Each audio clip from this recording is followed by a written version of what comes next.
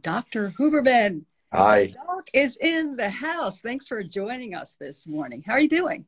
Doing well. Sorry about the challenge logging on there. I'm in a somewhat remote location, and occasionally it gets glitchy, but delighted to be here. And it's always fun to do anything with the home front, the home team. So this is Of course. Hey, listen, this is live, so no worries. No reason to say you're sorry. So you're here, and that's all that matters. We're really excited to have you on Ask Me Anything. And there are a lot of questions. Hundreds of questions came in yesterday. The questions keep coming right now on the live feed. I just want to start off with something. I mean, you talk a lot about sleep and waking up to sunlight. And we got a lot of questions about waking up to sunlight. So I try to do a Huberism, as I call it, and look at the sunlight this morning before our Ask Me Anything segment. And is that supposed to make you feel invigorated? What's it supposed to do if you look at sunlight first thing in the morning? Yeah, great question. And I should just say that while in ideal circumstances, you would get up, go outside, and the sun would be out, and you look at the sun, that would be the best circumstance. You do that for maybe 5-10 minutes. Of course, allowing yourself to blink. Never force yourself to look at any light, sunlight or otherwise, so bright that it's painful, because you can actually damage your eyes if you force yourself to look at a bright light. There are a lot of mechanisms to prevent that. But that said, some days you'll go out, it's overcast. In that case, it can still be very bright, even though it's overcast. You don't need to look directly at the sun. Just try and get a lot of that so-called ambient light. Ideally with sunglasses off when you do this. Eyeglasses and contact lenses are absolutely fine, even if they have UV protection. Okay, so how is it supposed to make you feel? Well, there are a couple of things about this. One is the whole system of using light to set your circadian rhythm for wakefulness and to feel better throughout the day. It's what we call a slow integration system. So it's going to tap into hormone systems and neurotransmitter systems in the brain and body that kick in over the course of minutes to hours. So it's not going to be an instantaneous, like, a shot of espresso, which is what I'm drinking this morning. It's going to feel more like a slow increase in your overall energy and mood. However, so we're talking, I should say, so across maybe the next, 10 minutes to 20 minutes to hour to 3 to 4 hours. So this is think of it as a sustained release of energy. And the other thing that it does is every 24 hours, we have a pulse, a release of a hormone called cortisol. A lot of people think cortisol is bad, but cortisol is important for your immune system, for energy, provided it's not too high or too frequent. This cortisol pulse is great, and it needs to arrive early in the day. And by looking at sunlight, you're going to get most of that cortisol occurring early in the day. You still have to mind your stress the rest of the day. But work from Stanford Med, from David Spiegel's laboratory and others, has shown that if you don't get that sunlight early in the day, what happens is that cortisol release starts shifting later and later and creates issues with insomnia and anxiety and even some low-level depression later in the day. Now, that does not mean that if you miss getting sunlight one day that you're going to get depressed. This is, again, a slow integrative mechanism. So the idea should be to get this bright light in your eyes every morning for about anywhere from 5 to 30 minutes, depending on how bright it is outside, and to do that consistently. You might miss a day here or there, get twice as much light the next day. Just stay out there twice as long the next day. You might say, well, this isn't practical. I've got kids, I've got family. I understand all that. I live in that landscape too. The key thing is to, take your phone outside if you have to use your phone, or take a walk in the morning, or bring the kids outside, or do breakfast outside in the morning. It can be indirect light. So it's a slow integrating mechanism over the course of hours that also lasts, believe it or not, for days. And know this because if you've ever traveled to a different time zone, your sleep cycle is really thrown off because it's still being regulated. Your sleep energy cycle and wakefulness cycle is still being regulated by the events that happened back home a few days before. So I don't want to tell people to not do it every day, because then they do it far too infrequently. Try to do it every day, but if you miss a day here or there, no big deal. And then the last thing is, because I always get this question, which is, if you wake up before the sun comes out, what do you do? Well, if you want to be awake, turn on as many bright lights as possible. And then once the sun is out, even if you're already at work, try and get outside for a few minutes. Don't try and do this through a window or a windshield. It just simply won't work. It takes far too long for reasons that we don't have to go into. So hopefully that covers all of the major details. I'm going to just tilt my screen here. Hopefully it'll stay on there, but and drop down here in my studio. But so hopefully that answers the question. So you can look at, if you're, I mean, if it's dark and the sun's not out, you can stare into a lamp and that'll feed your, the sunlight factor for you, or, I mean, does that work well?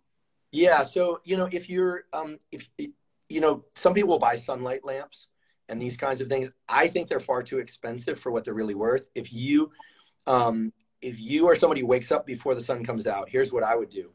I would get a ring light of the sort that people use for selfies. I'm using one right now. Okay, I'm not using one right now. It's funny, I'm looking at some of these questions. They just I'm not reading them, but they catch it. Someone asked, did you dye? I don't actually dye my hair. Actually, a lot grayer than this light makes me look. And believe me, I'm going gray at a rapid clip. No, don't dye my hair. I haven't dyed my hair since high school, I don't think. And I dyed it black when I was in high school. Why? I have no idea. Anyway, kids, don't dye your hair. The point is that, what you need early in the day is a lot of bright light. And now here's the kind of diabolical thing, which is that early in the day, you need a lot of bright light in order to kick these mechanisms in. And like right outside my window, if I were to turn my phone around, it's very hazy out, very overcast where I am right now. But if I were to measure the total number of photons, light energy, there's a ton of it. It's just scattered, so it looks really hazy. It's actually really bright out there, but I don't even know where the sun is, somewhere over to my left. The point is this: if you're indoors and you have a really bright light, it seems really bright, but it's not that bright. It's just very concentrated. Mm-hmm. Now, so early in the day, a ring light or something that gives you a lot of light everywhere is going to be great. Then come about 9 or 10 p.m., something switches in the system, in the eye and in the brain. And at that point, you need very little light in order to screw up this hormone melatonin and screw up your sleep cycle. So again, I don't want to make people neurotically attached to all these protocols thinking, if you go to the restroom in the middle of the night and flip on the lights that you've destroyed your sleep for 3 days. It doesn't work that way. However, I strongly recommend people dim their screens way, way down at night, way, way down, dim lights, and even better, use dim lights that are set at table height or lower. The cells in the eye that set off all these mechanisms that I'm talking about, they basically look up in the visual field. So if you have a lot of fluorescent lights overhead, or you have a lot of ceiling lights, that's great during the day. And at night, you want to do the Scandinavian thing, which is to have, little lamp on the table in order to read. Or if you're going to read at night, really try and dim the light down as much as possible between about 10 p.m. and 4 a.m.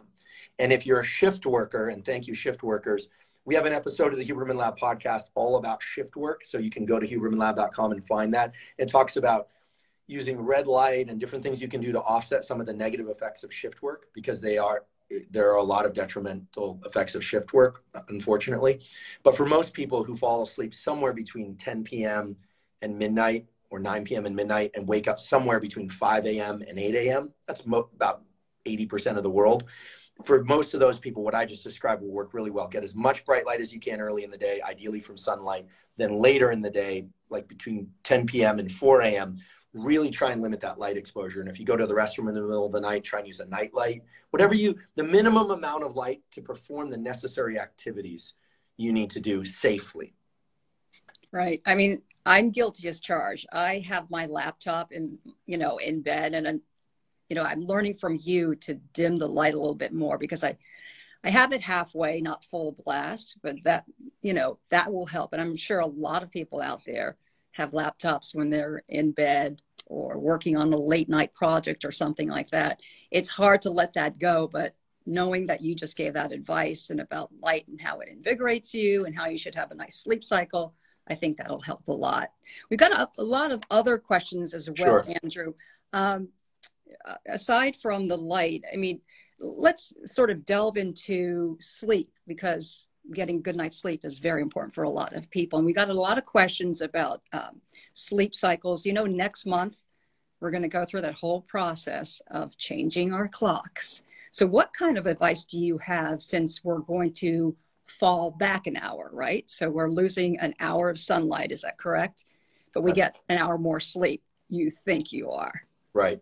Well, one more thing, because before we depart from light, because it relates to sleep. Mm-hmm. And if you are somebody who is going to be on your laptop or tablet or phone after 10 p.m., there's a wonderful practice that's zero cost that will help offset some of the negative effects of light late at night. And that is to see the sun or get some light in your eyes again a second time in the late afternoon. So when the sun is low in the sky, we call that low solar angle sunlight. Mm-hmm. It's just fancy nerd speak for sun low in the sky. And the qualities of light at that time are very different than when the light is overhead. You'll actually notice, snap a picture of a sunrise or near sunrise. Remember, you don't have to see the sun rise across the horizon. You need to see the sun rising, right? Think the verb, don't think the noun. Not sunrise, think sun rising. And then don't think that you have to see the sunset below the horizon, think sun setting, see the verb. Why? Low solar angle sunlight, viewed again later in the evening, triggers a different mechanism in the eye and brain that reduces the sensitivity of your visual system. It won't screw up your ability to see at all, but it makes it such that any light that you see late at night will have less of a negative impact on your melatonin production, and you'll sleep better. So what I'm basically saying here is try and get outside in the morning and see the sun rising, not sunrise, but sun rising, right? They're the same thing, but different. Because when people think sunrise, they think crossing the horizon. And then when people think sunset, they're more comfortable with the idea that it's setting, okay? But so it's an important distinction. And then at night, try and still avoid bright lights at night. Why? Well, here's the situation with respect to daylight savings and with sleep across the year. As the Earth rotates around the sun, it's tilted, right? So at different times of year, you get different amounts of light, the equinoxes and so forth, the solstices and equinoxes, as we know. And the total amount of light that you're getting from each day at certain times of year, right? You're getting less light, and then days get longer again. That amount of light is directly related to how much melatonin you make, because light inhibits melatonin. So this is getting a little tricky, but here's the point. If you look at the sun rising and the sun setting most days, your seasonal integrator, you literally have clocks in your brain that know are days getting longer or shorter. Those clocks will work better. And then when you undergo daylight savings, you'll find the shift much easier. Now, daylight savings is a human-made creation, right? Mm-hmm. This is not a naturally occurring phenomenon of the movement of the planets. This is a naturally occurring phenomenon of culture. And there's a lot of debate about it.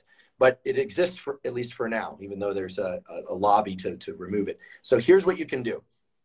We're heading into daylight savings.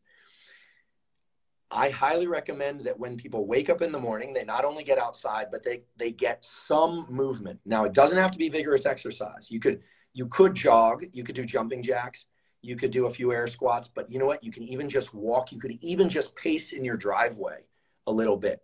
A little bit of movement at that time will compound with, it'll synergize with the effects of light and provide a second signal to your system that is the appropriate time to be awake.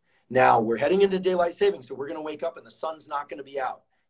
So most people are going to think, oh, well, then I wouldn't want to do that. No, because you don't have light, try and get a little bit of extra movement. So if you want to get up a little bit later, you would delay your light exposure and your movement a little bit, 30 minutes or so, heading into the weekend on Saturday or Sunday. And if you want to shift your clock the other way, you want to start getting up earlier, force yourself to get 10 minutes of pacing around outside, and you'll notice that your clock will shift much faster. There's one other way you can do it, but a lot of people don't like this one, is you can jump in a cold shower for 1 minute. That will wake you up. And it's no joke. The reason it wakes you up is cold water is a absolutely reliable source of adrenaline release in the body. And adrenaline kicks off the cortisol mechanism, which then says, wake up. Very simple. So cold water is usually cheaper than hot water. So I feel comfortable suggesting this. People say, how cold should it be? It should be cold enough that you really want to get out, but that you can stay safely in for 1 minute to 3 minutes. And then you can turn on the hot water if you're me. I'm kind of a wimp, and I then turn on the hot water. If you're tough, you can get out while it's still cold and dry off and head into your day. So, it brings new meaning to the phrase, take a cold shower. So that's great advice. You talked about melatonin that is earlier, and we do have a question from one viewer. What are your thoughts on melatonin? To take melatonin pills, or to naturally have it in your body. What is your advice about taking melatonin pills? Does it really do much good? So it's effective in that it can shift your circadian clock. I am a very strong believer, however, in avoiding taking exogenous melatonin. I really try to avoid supplementing with melatonin for a few reasons. First of all, it's now been well documented that many of the supplements that contain melatonin contain far too much. You take 3 milligrams or 6 milligrams, that is a massive supraphysiological dose. If people hear about steroids in sports, and excessive levels of testosterone, this is literally, the equivalent of this like steroid effect of people taking huge amounts of anabolic hormones. Melatonin is not an anabolic hormone, but typically you make very, very little melatonin, but it's effective at putting you to sleep, not keeping you asleep. That's its role, to help you fall asleep. But when people take 3 to 6 milligrams of melatonin, that is a massive dose of melatonin. Now, that said, melatonin has other effects on other hormones. In fact, melatonin is one of the hormones that is chronically high in children and keeps them from going into puberty until it becomes cyclic, and then they enter puberty.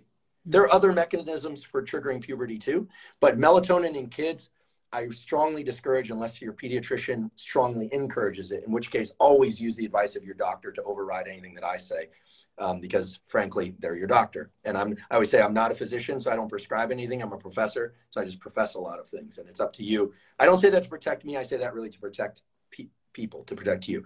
Now, the other issue is that the supplement industry is complicated in that not all supplements contain what they say they contain, but this is especially true for melatonin. There's been an analysis of a lot of different supposedly reliable melatonin brands out there, and the dosages can be anywhere from 15 to 85% of what's listed on the bottle, or even 155%. So you don't actually know how much you're taking. There are healthier alternatives, but I want to really emphasize that, and I'll probably go into my grave saying this, behavioral tools first, right? Unless you have a clinical condition and you need a prescription drug, when many people do, use behavioral tools first. Morning sunlight, avoiding too much light late at night. Rely on those tools first. Then rely on quality nutrition, right? If you're too hungry or if you're eating too close to bedtime, both of those can inhibit sleep. Either one can inhibit sleep, right? If you're constantly thinking about food, that's going to be difficult to sleep. If you're overly full, you're going to wake up a few hours into sleep not feeling well. So the do's and don'ts of behavior and nutrition are going to be fundamental, right? Exercise, getting quality exercise, not drinking caffeine after 2 or 3 p.m. in the afternoon. Even if you can fall asleep, you're not getting the same architecture and quality of sleep. So before you start thinking about supplements for sleep or prescription drugs for sleep, it's really important to have all the other things right. And the nice thing about that is that all the other things are zero cost, right? There's nothing you have to purchase. So it's independent of budget. Now, that said, there are some supplements that have been shown to be very beneficial for sleep that have much greater safety margins than melatonin, and they fall into 4 categories. And here again, you have to talk to your doctor, but it's very clear that a variety of magnesiums can be effective in helping people fall and stay asleep. The most potent of those forms are magnesium threonate, spelled Threonate, magnesium threonate, as opposed to magnesium citrate, which has kind of a major laxative effect, but to be quite direct, but magnesium threonate and bisglycinate are effective for setting a kind of a sedative motion and for enhancing the depth of sleep. And then something called apigenin, Apigenin. Do you need to take it? Not necessarily. We have a newsletter at the hubermanlab.com, which is a toolkit for sleep that talks about these things. Apigenin is what's in chamomile tea. So you can also have a cup of chamomile tea, but guess what? Don't drink 4 cups of chamomile tea because you'll be waking up in the middle of the night to go to the restroom. Okay, so apigenin. So magnesiums, threonate and bisglycinate, apigenin. And then there's a third one, which is actually used quite a lot for a variety of things, which is inositol. In particular, myo-inositol has been shown to help people fall back asleep if they wake up in the middle of the night. But these are all things that you would take 30 to 60 minutes before sleep. But, and I really want to underscore this, before you start thinking about supplements, get your behaviors right, get your nutrition right, exercise. That's going to serve so many other positive things: mood, focus, energy, everything. Essentially, they are the foundations of mental health, physical health, and performance. And a lot of people think, oh, what should I take for sleep? Well, you should take a walk in the morning and get some sunlight.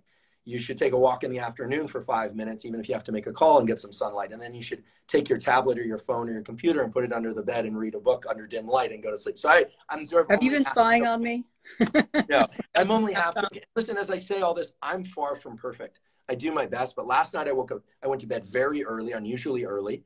I went to bed, for me, very early. It was like 9:30. I woke up at 3 in the morning feeling wide awake, but I didn't want to get up and out of bed. So I read under some dim light. I might have peeked at Instagram for a moment, and then I went back to sleep.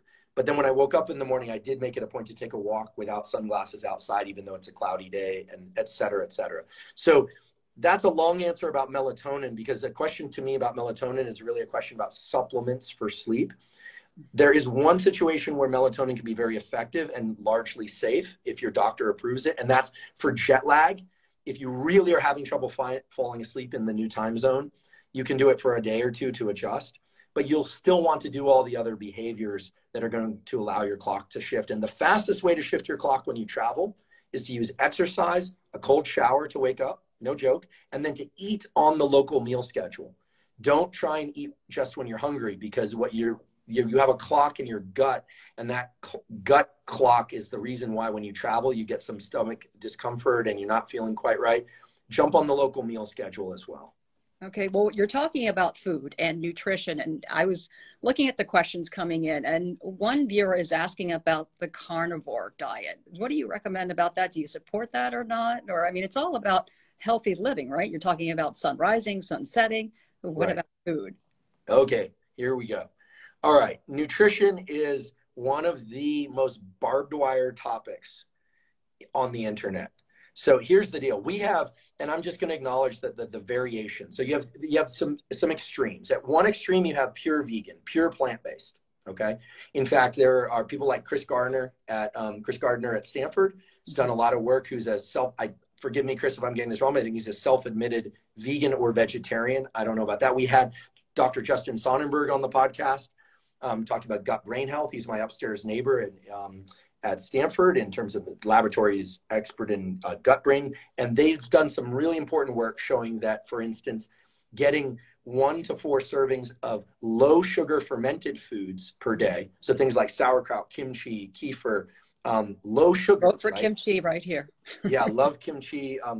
My partner makes sauerkraut for us. So it's like, she's really great, makes a homemade sauerkraut, and it's actually the brine. So it has to be the stuff in the refrigerated section of your grocery store. So not pickles that sit in the non-refrigerated section, but the ones that sit in the refrigerated section contain ferment. Beer, yes, it's fermented, but I did an episode on alcohol. Listen, we can talk about alcohol, but I'm telling you, there's basically nothing good about alcohol in terms of your health. Hate to say it, folks, but no, I'll just say it now, and we can talk about this more later if you want. You would have to drink so much red wine to get the needed resveratrol to maybe have a positive health effect. No alcohol is better than alcohol, and the maximum amount of alcohol that anyone can drink, and of course with kids they should of course avoid it entirely, but and pregnant people of course can drink before negative health effects start to really show up, and these are increased cancer risk, disrupted gut microbiome, cognition issues, etc., is 2 drinks per week. Okay, now I'm not a drinker, so for me, that's no big deal. But for a lot of people, check out our episode on alcohol and your health. I have no bias one way or the other. I'm not going to tell people what to do, but just know what you're doing. Okay, that said, getting 1 to 4 servings of fermented food per day is enormously effective, regardless of what diet you cover or you choose. Now, so you've got your vegans, vegetarians, then you've got your omnivores, people like me. I do eat some meat and fish. I try and get it from organic, sustainable sources, humanely raised and farmed. That's for me important because I care about animals, and factory farming is not good. It also forces me to eat less of it. I eat vegetables and I eat starches like rice and oatmeal and pasta. I do like that kind of stuff, and fruit. So I'm an omnivore. And then you have carnivores. You asked about carnivore. Carnivore diet has undergone a different number of transformations. There's the so-called lion diet version of this, which is just meat. Then there's people will eat organ meat, so liver and pancreas, and really eating the so-called nose to tail, where they're eating all the heart and they're eating all the different organs, with this idea that organ meat is very beneficial. It does have certain nutrients. But then now carnivore diet has now been modified to exclude, of course it excludes grains and plants, But now they allow fruit in certain variations of the carnivore diet, and honey of all things, and certain non-pasteurized dairy. So when we say carnivore, we're talking about a lot of different things. And there are a couple of very colorful characters out there who are associated with this on social media. Here's the deal. I am an omnivore, and I'm an omnivore because when I look at my blood lipid profiles and I look at what's healthy for me in terms of my activity and lifestyle and need to think and stuff, I like eating some starches. But I think that for some people, it does appear that when they get on a ketogenic or a low carbohydrate diet, for whatever reason, they do seem to experience fewer of some of the symptoms that before plagued them, like fatigue after eating or some autoimmune issues or psoriasis. There does seem to be enough anecdata out there that some people feel far better. However, many people, other people I should say, feel far better on a pure vegan diet. So my stance is that independent of blood lipids and whether or not eating a lot of meat and organ meat is going to increase LDLs, which it probably will, and then people start debating how important is LDL, and I think most cardiologists would say very, very important, and then the people who are proponents of the carnivore diets would say, well, maybe not. So there's a lot of debate there that I don't want to get into. But I think that when you look across the whole, you have to ask yourself 4 things. What are my ethics, right? Do I want to eat animals or not? And do I want to eat animals that have been raised in one way or another, right? I've made choices about what, I won't eat any meat or any eggs or any cheese. It has to come from certain sources. That's me. 2, what are my needs? Like, am I burning a lot of glycogen? Am I doing a lot of high intensity exercise? And so on. 3, am I monitoring my blood work? I don't suggest switching to any extreme diet, what they call elimination diet. I don't recommend eliminating starches and vegetables a la carnivore, or eliminating, frankly, protein from meat and animal sources unless you have some baseline blood work with which to compare it to 8 months later. Check your LDL, check your hormone levels, right? Some people will stop menstruating. Some people's testosterone levels will drop. Some people's energy levels will go up. Some people, you need those data. And then the last thing is it really extends to what I believe is just personal choice. Ultimately, no one, unless you're being fed by your parents still, can force you to do something, and you should not be scared into following a particular nutrition plan, nor should you be duped by any ideas that one nutrition plan is suddenly going to transform you into a different human being. But with all that said, I know people that do exceedingly well on a vegan diet. I know people that do exceedingly well on the carnivore diet, but they are careful to monitor their blood work, especially LDLs. And I will say this, and I'm perfectly comfortable saying this, I think 90% of people out there can do really well on an omnivore diet, because if they are careful about one thing, which is really trying to get 80% or more of your foods from non-processed or minimally processed foods. Oatmeal is minimally processed. It's oats that are carved up, right? Ground to varying degrees. An apple is completely unprocessed, right? A bag of potato chips isn't going to kill you if you have it every once in a while, but it's highly processed. How do you know something's highly processed? It has a very long shelf life. If it's not processed, it has a very short shelf life. A banana, very short shelf life. And then minimally processed foods sort of fall in between. And so I think that's the ultimate foundation of good nutrition, is about 80% of foods minimally or non-processed. And then the other things that we discussed, I'd be happy to do a deep dive on those at some point later. Very little clinical trials, peer-reviewed data on carnivore, but frankly, very little about vegan diets either. And if you're an animal lover, or you think that vegan is better for the planet, or you're a sustainable ag person who thinks that meat is better for the planet, these people will argue forever and ever. Meanwhile, I'll be eating rice, oatmeal, pasta, meat, fish, eggs, cheese, minimally processed or non-processed as much as possible, and of course, remember, quantity of food matters too. It doesn't matter if you eat 2 ribeye steaks or a bucket of apples. If you fill your gut with too much food, most of the blood will be diverted there and you'll be tired. So if you eat too little, you'll be constantly thinking about food. And some people now do intermittent fasting, which some people like, because it's easier for them to not eat at all than to eat half the croissant. I'm one of those people. So, you really have to figure out what works for you. And this will change with pregnancy and kids, when you have an illness, et cetera. I realize it's a long-winded question, but it would be unfair for me. It would be unethical for me to just say, yeah, I think that diet's great for some people. Right. I think there's a lot to consider when you're thinking about nutrition. And yeah, hopefully that was a thorough enough answer. You know, following a certain diet, carnivore, being a vegan, can cause a lot of anxiety. And we got a lot of questions about anxiety. One person asked, how can I stop anxiety disorder? Okay, so stress and anxiety are part of life, but that doesn't help. Just that I say that doesn't help. There are two things that I think are really important, and then a third that I'll start with. And that third thing is that when, the word disorder is something that we want to take seriously. There are people that either for physiological or psychological reasons or a combination, right? And this could be rooted in childhood trauma, transgenerational trauma, or immediate circumstances, or just plain old physiology, your wiring where you don't know. Doesn't matter what the origins are. There are people where the anxiety is debilitating to the point where they really do need to talk to a board certified psychiatrist and or psychologist, right? Who can really do the assessment. And so I just want to say that first, because when I hear the word disorder, it's like, what's the difference between being obsessive and having obsessive compulsive disorder? Well, OCD, obsessive compulsive disorder, means that the engagement in the compulsion actually increases the obsessions, right? And so that's a clinical syndrome that impairs life, right? So we talk about someone who's really neurotic and obsessive about eating versus someone with a true eating disorder. Like anorexia is the most deadly of all the psychiatric conditions, incredibly high death rate. So I hear anorexia, that's a real thing. And someone needs to talk to an MD who can really help them parse that. So, and again, I don't say that to like protect myself or liability. This is really, when I hear the word disorder, that means something specific. And we are, of course, Stanford Med. And so we have excellent people here, and people have excellent, hopefully, medical resources near them to talk about disorders.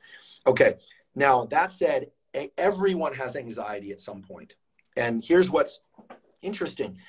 We don't have a lot of ways to know how anxious we should or shouldn't be. All we have is this tool, which we call language, to say, I'm anxious, I'm feeling low, I'm feeling stressed, I'm feeling, we know when we're comfortable, we know when we're uncomfortable. We all have varying levels of understanding about how comfortable or uncomfortable we are. Some people are just not aware that they're stressed. And some people, because of cultural, familial, or circumstantial reasons, just don't feel comfortable talking about their anxiety. Some people will text and call you all the time with their anxiety. So a lot of people are anxious who look calm, right? And that's important to remember. Okay, I do believe that there should be tools for this. And my lab and David Spiegel's laboratory have been working on tools for this. Dr. Aliyah Crum at Stanford, also at Stanford, so it has excellent work on this. I think that we need two kinds of tools: real-time tools to push back on anxiety and stress in real time, and then tools that raise our threshold so that we can tolerate more of life before we hit that stress threshold. And there are ways to do that. And we have a study that's in its very late stages now, but I'm happy to share with you some of the tools from that study. Again, this is a collaboration with our Associate Chair of Psychiatry, David Spiegel. There's a tool based on a natural pattern of breathing that we do in sleep that is very effective at reducing anxiety in real time. And it's called the physiological sigh. This was not discovered by me. This was discovered by physiologists in the 30s. And what it is that during sleep, every once in a while, a level of a gas in your bloodstream called carbon dioxide will get too high, and your levels of oxygen will get too low, and you're actually becoming asphyxiated. And you don't know it because you're asleep. And under those conditions, you will do a double inhale through your nose and then a long exhale through your mouth. So it looks like this. It's going to take me a second to do. I'm going to inhale really deeply through my nose. And then when I feel my lungs are full, I'm going to make every effort to sneak in a little bit more air. I'll tell you why in a moment. And then I'm going to release all my air. I'm going to empty all the air in my lungs, but through my mouth. So this is one physiological sigh I'm about to perform now.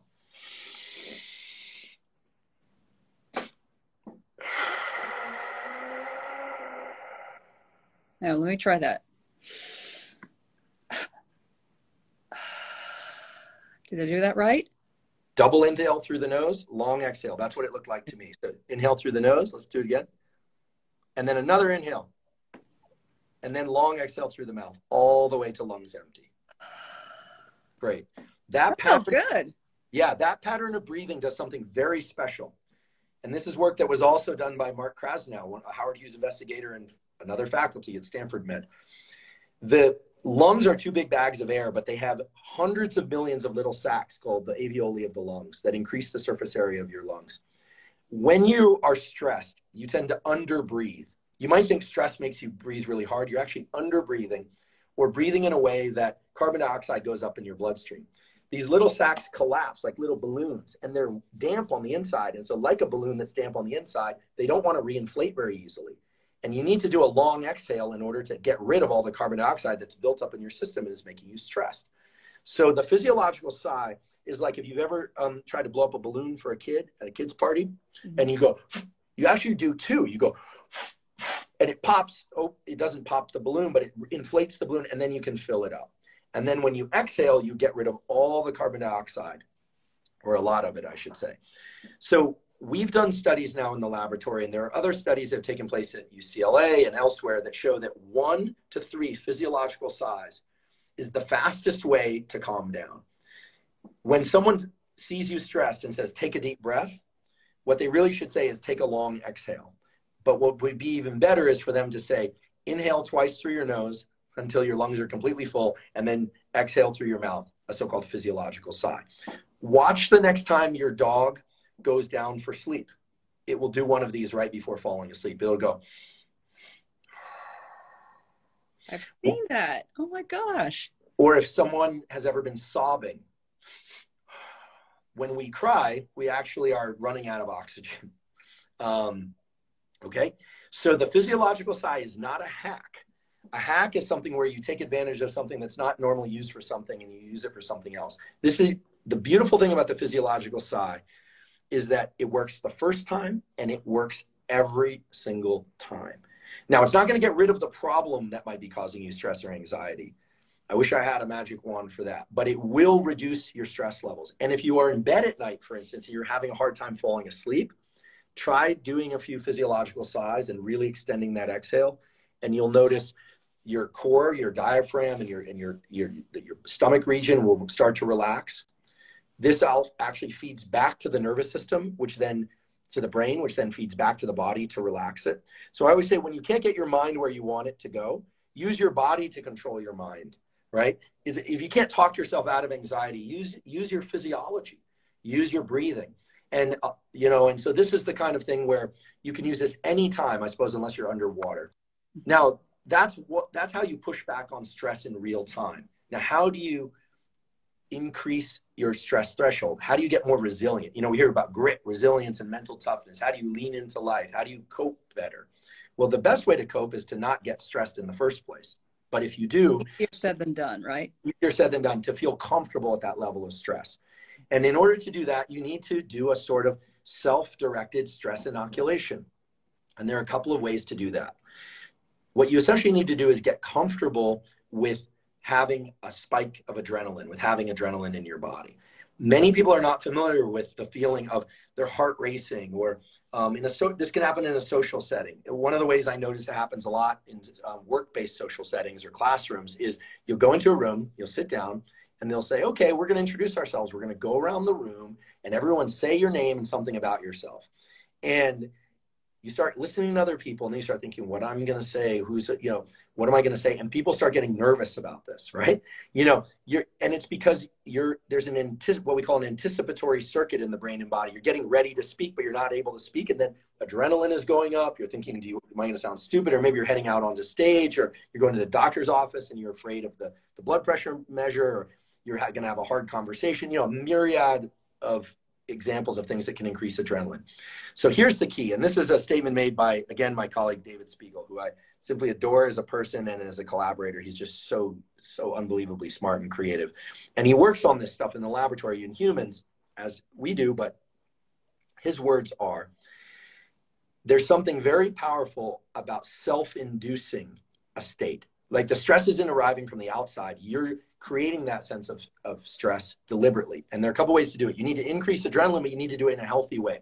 Well, what can you do? Well, you could take a cold shower and learn to stay calm, or to calm yourself with the inevitable increase in adrenaline. Remember, adrenaline is non-negotiable. It's how you navigate that choppy waters, as I like to think about them, of adrenaline in your system.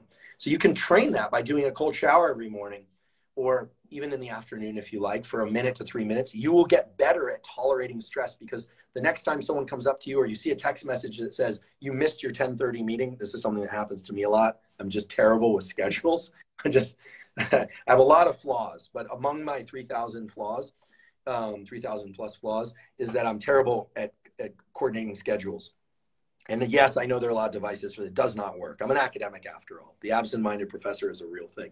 So I'll look at my text messages like, oh my goodness, I was supposed to be in a meeting 15 minutes ago.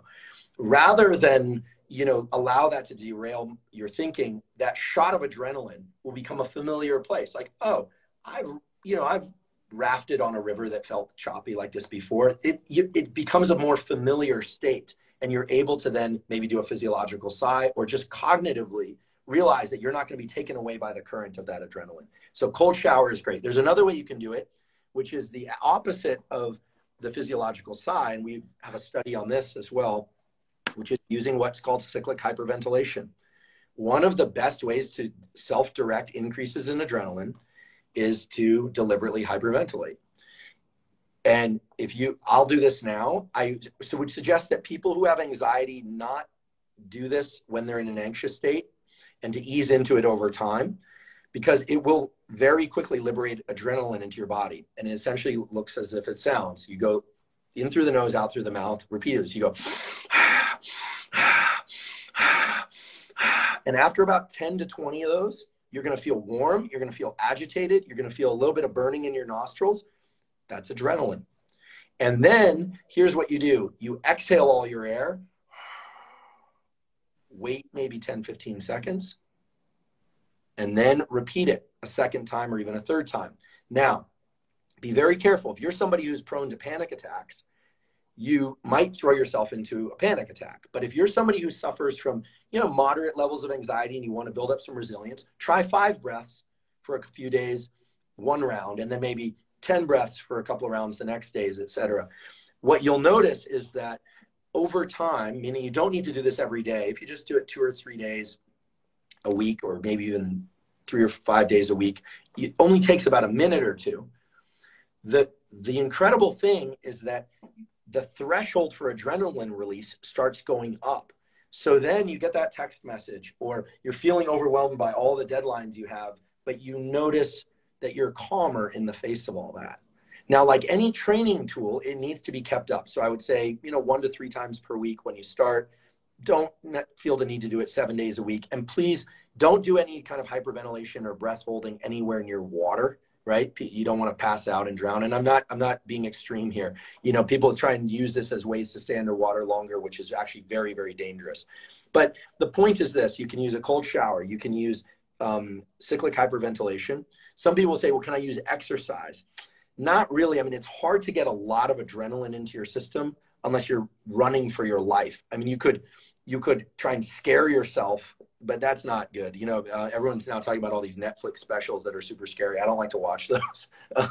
You could use that. Halloween is coming up, Yeah, exactly. Halloween's coming up. So the point is this, that while the number of things that can induce anxiety are near infinite, the number of mechanisms to control anxiety are very straightforward. One, you use your breathing, your respiration. Once you calm down from a physiological sigh, or maybe 2 physiological sighs, then you use your cognition. You can use your thinking. Try and be rational about your situation. When you are in a state of anxiety or panic, you can't be rational. Your forebrain, your prefrontal cortex is actually reduced in activity, and you become people say things like in your limbic brain or in your lizard brain. What they're really saying is your more evolved parts of your brain that can plan and make good predictions and really understand bigger context, that this too shall pass, etc. That brain area actually shuts down quite a bit. So by doing a physiological sigh or 2, you're going to lower your anxiety, then you can think. And if you need to do it again, do it again. And then if you want to get more resilient, you can use the cold shower approach. You can use cyclic hyperventilation, but ease into it slowly. And then I would say over time, pay attention to how much anxiety you're experiencing each day. And if you are somebody who's just getting these big spikes in anxiety, ask yourself a few questions. Are you sleeping well and long enough 80% of the nights of your life? Because if you're not, the probability you're going to have an anxiety issue or even full-blown disorder is much higher. Again, sleep is the foundation of mental health, physical health, and performance of all kinds. Okay. If I want to pull someone apart, sleep deprive them. If I want to make you better at something, I'm going to give you more deep sleep. Okay. That's just the way it goes. Get that morning sunlight, get exercise, good nutrition, social connection, etc. If you're doing those things, the probability of anxiety will go down, but it never goes to zero. And with all that said, there's something very important to understand, which is that for some people, for whatever reason, and there are many reasons, is they have so much depression or anxiety that doing all the things I'm describing, like getting good sleep and sunlight and social connection, become near impossible to impossible, right? So there's a way in which things can get so rough that you can't actually do the things you need to. And we need to have real compassion for those people. Those people really need to talk to a board certified physician or clinical psychologist and figure out how they can get into a mode where they can start doing all the behavioral, nutritional, etc. tools. Okay. So it's not fair to say you just got to do the right things, because there is a point beyond which people just don't seem capable of doing that, in which case they need support to be able to do that. Mm-hmm. Speaking of mental thoughts, you touched on this earlier. What about the whole theory of having healing thoughts, going through, visions and images, meditation to sort of heal yourself, be it psychological or a physical injury?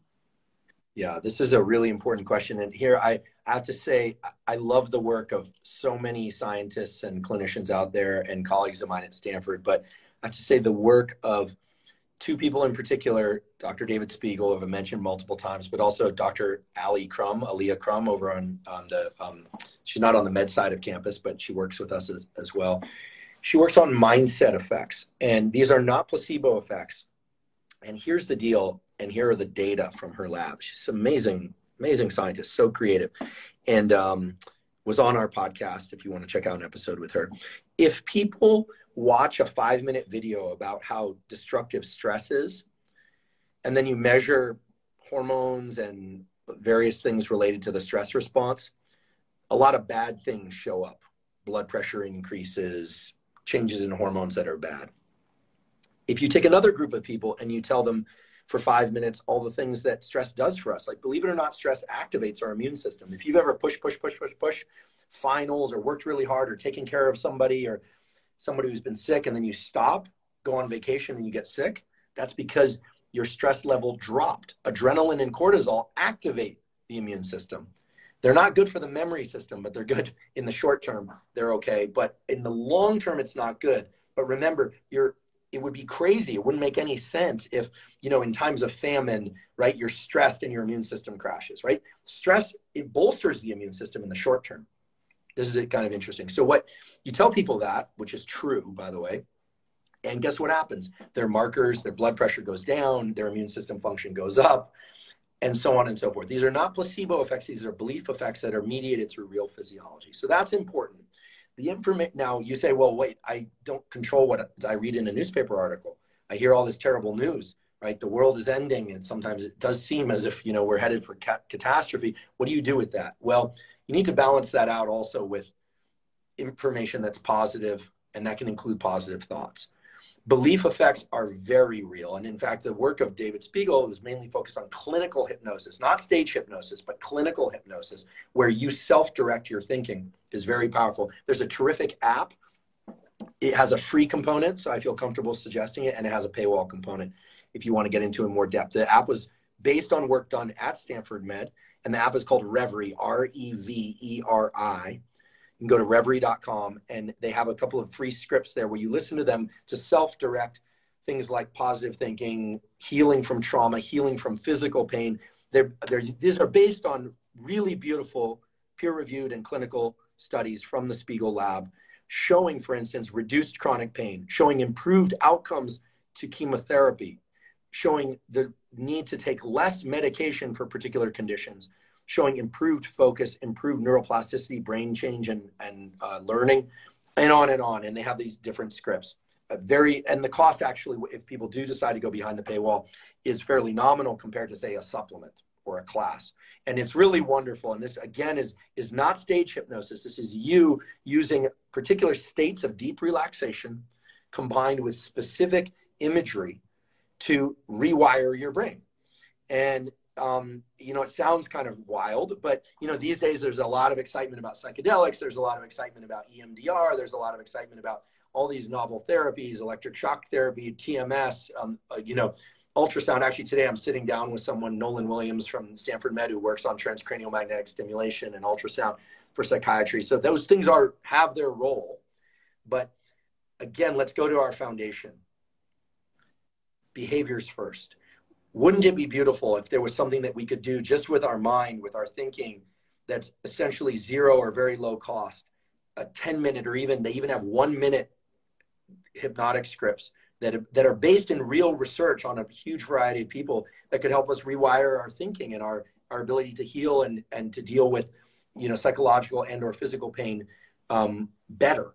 And in fact, that tool exists, and you can find it in Reverie, or you can, if you're not interested in Reverie, you can try a different tool. This is a tool that, again, my lab has been working on. It's called NSDR, non-sleep deep rest. It's a really wonderful tool. If you go to YouTube, you put NSDR, you can put my last name, and a company named Virtusan very, very graciously put it out there for its zero cost. What is it? Some people will recognize this as a kind of meditation, but it's not meditation. Meditation involves focusing very hard on your breathing or on your so-called third eye center or on your sensation. That's not what it is. It's also not hypnosis. It involves bringing your nervous system into a state of deep relaxation, and it has been shown to have 4 major positive effects. The first is that it can replenish levels of dopamine, which is a molecule, responsible for motivation, and it actually can improve motor function and cognitive function. 2, it can help you replace some of the sleep that you might not be getting at night. If you're not getting enough sleep, you can do this when you wake up in the morning and you're like, oh, I'm still tired. You could do this for 10 minutes, or you could do it in the afternoon. 3rd, there does seem to be some, at least early data on improvements in cognitive function for people that do this regularly. By regularly, I don't necessarily mean every day, although I personally do it every day. And I do sometimes listen to my own NSDR. I know that's weird, but anyway. And there are others out there, of course, that you can find easily. And then last but not least, if you're somebody who has trouble falling asleep or falling back asleep after you wake up at night, doing this then or any time of day will help you learn to relax your nervous system in a self-directed way. Again, without the use of ingesting anything. It's just using a way of shifting your brain.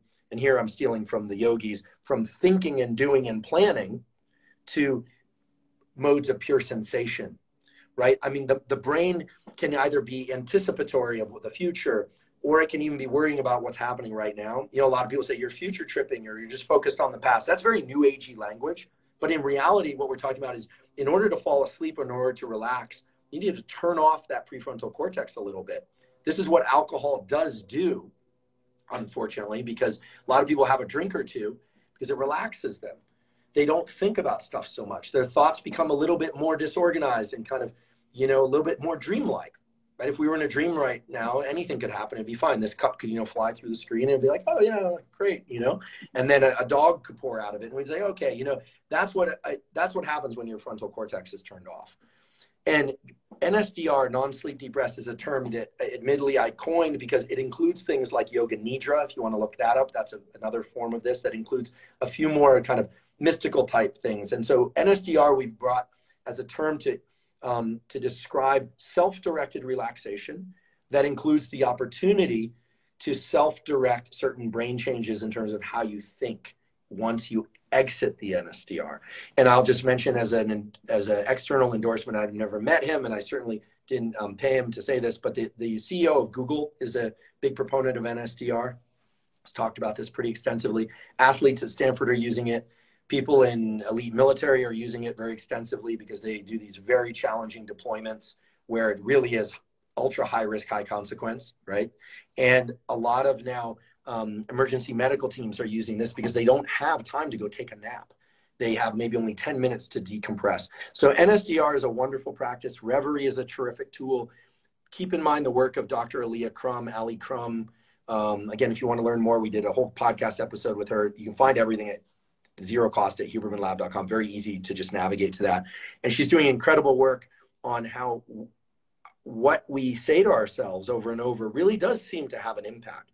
But as I say that, I want to be really clear. A lot of people get scared by that because they think, wow, their self-talk is really negative. Is that really having a negative effect?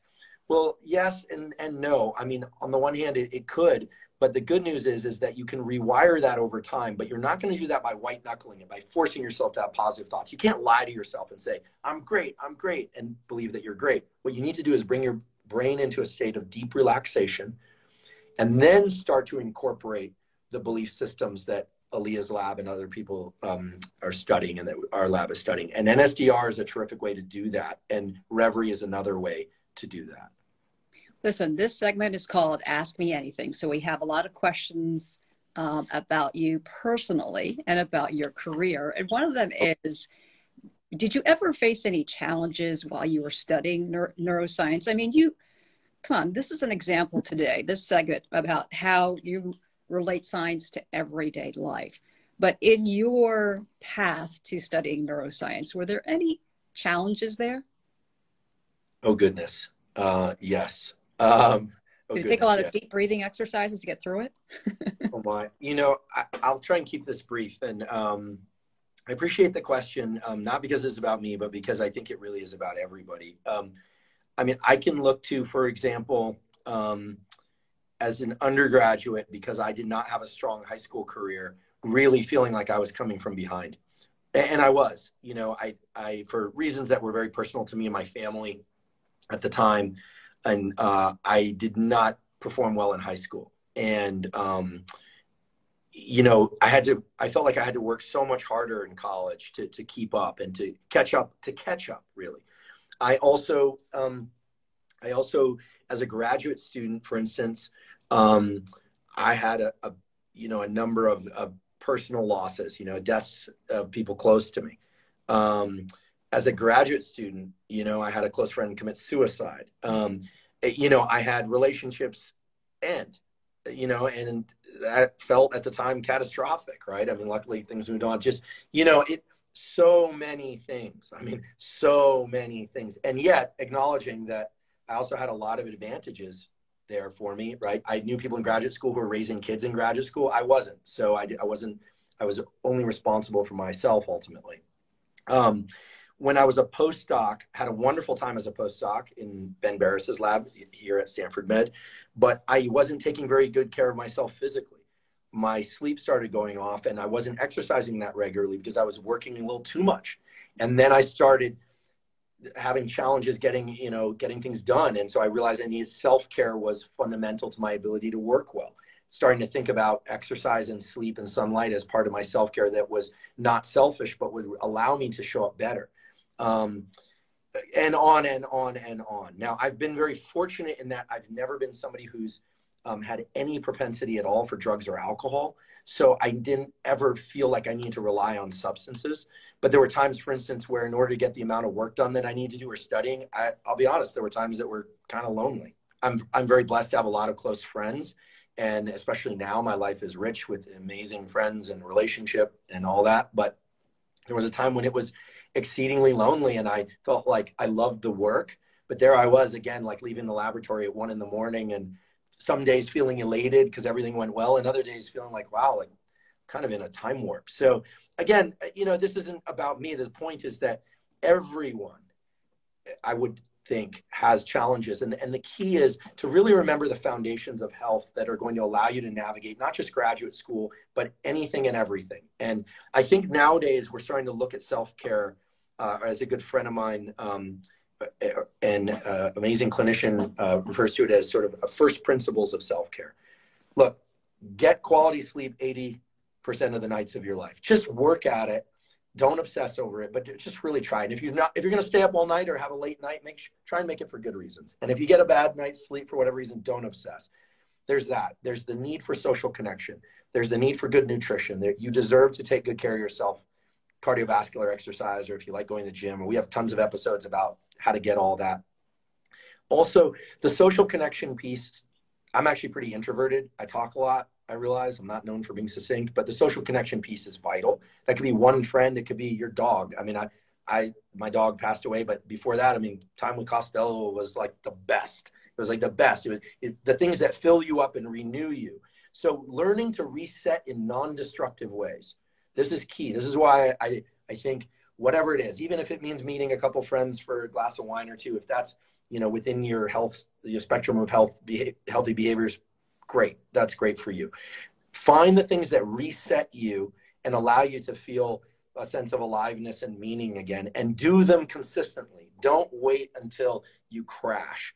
And I think in this culture of go, go, go, especially in the Bay Area, but now really everywhere, we can really start to overemphasize the work piece to the expense of everything else.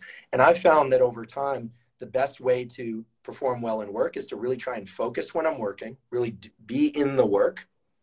Don't split my attention as much as possible. And then when I'm socializing, really try and be in those interactions, try and keep the phone off the table if I can, really try and drop in, be a good listener, engage with the kids, engage with family members. If you don't have people, a pet or an animal, even a plant, I mean, goodness, taking care of my plants sometimes. Right now I don't have any. That was fun. The little things go a long way. And so the short answer is yes, yes, yes. I have, and I will say this, I have the unfortunate consequence. My first scientific advisor committed suicide. The second one died of cancer, and the third one died of cancer. So I had amazing advisors, but along the way, I lost my scientific parents, which for me was really challenging. But what it eventually turned into, through a lot of long walks and journaling and understanding, is that our time here is limited, and to try and enjoy it as much as possible, while also putting yourself into things that really give you a sense of what I think Jungian psychologists would call aliveness, and to really try and do that. I don't want to be abstract or overly sentimental here. Really try and orient towards those things. And in that sense, I think of all three of those individuals as just a great blessing for my life. And so I'm just trying to show up and learn as much as I can, and share as much as I can, and give as much as I can, because at least for me, that's what gives me a sense of aliveness. But I'm not going to neglect my self-care along the way. Not now, but I certainly did coming up. Well, you're certainly showing your aliveness in your podcast. I mean, you're one of the top 25 podcasts in the country. That's impressive. We've got some questions about that in terms of, there are a lot of celebrities following you, Andrew. So how do you feel about that you are a celebrity magnet? Well, I don't know how to quite answer that. I live a very, my world is pretty small in terms of my day-to-day routine. I wake up, my partner and I take a walk, get our sunlight, and I delay my caffeine intake by 90 to 120 minutes, just like I say on the podcast, to avoid that afternoon crash. I do all those things, and I read. Right? I've got stacks of papers here. We have an episode on cannabis coming out on Monday, and a very interesting topic. I'm not a cannabis user, but very interesting topic to me anyway. I read, I organize my notes, I listen to a few other podcasts, I make calls to experts in the field. That's how I spend my days, and I exercise, and I try and take good care, and be a good partner and friend and son and brother. But, I'm absolutely moved and delighted that people are so interested in learning and the podcast. I never thought in a million years that I'd be doing this. Just my good friend Lex Friedman from MIT said, you should start a podcast. He said this at the end of 2020. And he said, but whatever you do, don't just blab into the microphone. You should interview people. So we interview people every other episode. And then and so thank you, Lex. He has an amazing podcast. Carl Deisseroth's been on that podcast. He's a lot of scientists as well, Elon Musk and so forth. If you haven't heard of Elon Musk, you can look him up on the internet. And that was a joke.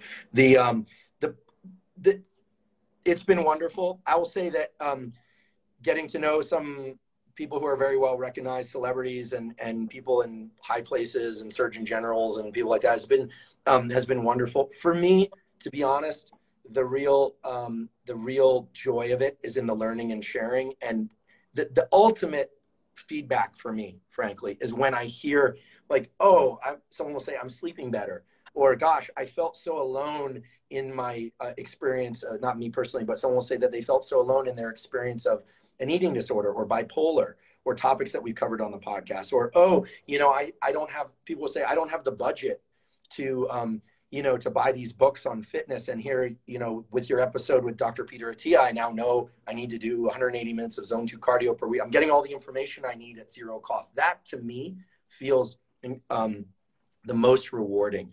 And then I should also say, one of the things that we're gearing up toward, that's actually already started, but we've been quiet about this, and we're doing this with Stanford Med, is that we're using some of the resources from the podcast, and we have now a philanthropic arm where through the generosity of some donors, they're matching some funds raised from the podcast to support science and student scholarships and things of that sort. So we'll be announcing what we've been doing and what we are doing going forward.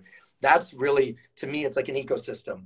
I get to learn, which I love. Ever since I was a little kid, I would spend my weekends and weeks reading. Then I'd go, and I used to try and give lectures in class when I was a little kid. It was a problem, but now I get paid to do it, so that's fine. Or I do the podcast. Tell the world about it, so I'm happy. Hopefully people are happy with the information they're learning from and enjoying it. And then some of the resources that are developed through that can then feed back into the very science that feeds that whole ecosystem.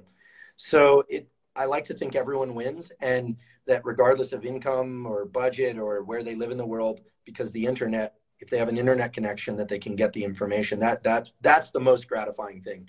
And celebrity has never really done much for me. Like there are a few musicians and actors and things. I have a few heroes. One of them was Oliver Sacks, the great neurologist Oliver Sacks.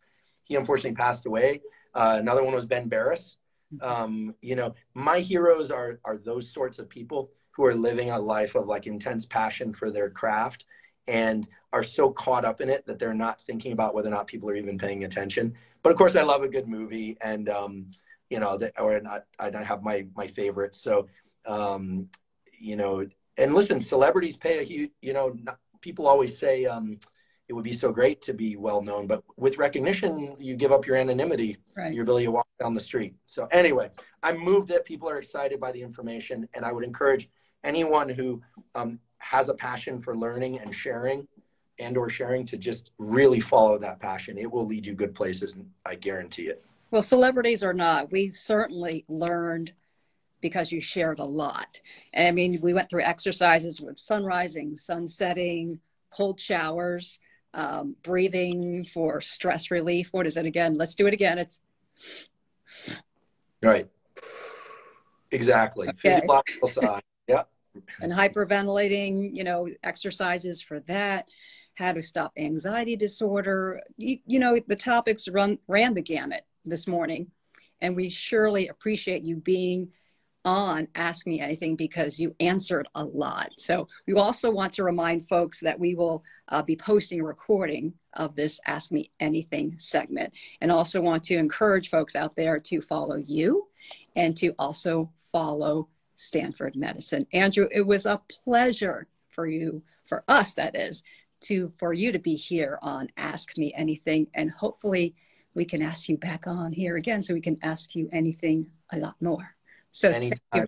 Thank you. Thanks everyone for joining, and thank you for hosting me. I mean, Stanford Med is my employer and my primary employer, and I have to just say I so appreciate this opportunity, but also want to say I so appreciate that the leadership at Stanford and the faculty at Stanford have been so supportive of the podcast and what we're doing, and it's a truly amazing place. I mean, Stanford is just, there's no place like it. I know there are other excellent places too, but it's an amazing place in their ability to be forward thinking. The people are kind, everyone's mission driven. Please do follow Stanford Med, everybody. It's such a wonderful place and a community to be a part of, and following the Instagram and Twitter is a great way to be part of the community. Thank you again. Really appreciate it. Thank you, Andrew, and we're lucky to have you. Stay tuned for the next Ask Me Anything segment. Thank you for joining us today. Bye for now.